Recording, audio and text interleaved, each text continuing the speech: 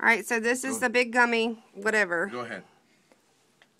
Oh, you were hungry. Oh. Does it taste good? Mmm.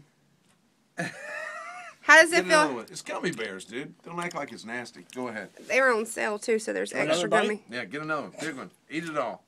It's all yours, brother. If his tooth pops out, I'm going to feel so bad. That'll be like that guy you dated whose tooth fell out. I know. We talked about this morning. Yeah. That's a lot to chew. Huh? That's a lot to chew. Yeah, well, you're a big boy. That's why we call you Big Boy. Is it good? Try to pull the two plates off together with the gummy bears.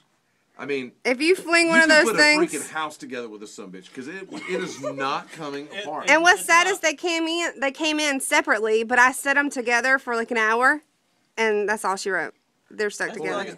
Not around me. Back up into it. And just keep. Funny if a giant testicle came Mr. Dumas, can you tell us what happened with the black eye? Well, I got hit by a gummy bear testicle. Gummy testicle.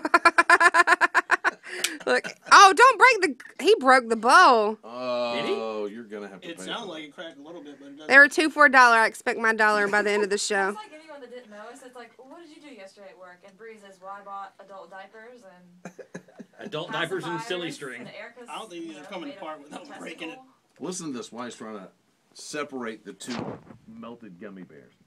I'm going to tell you something, because today's the last day of rain.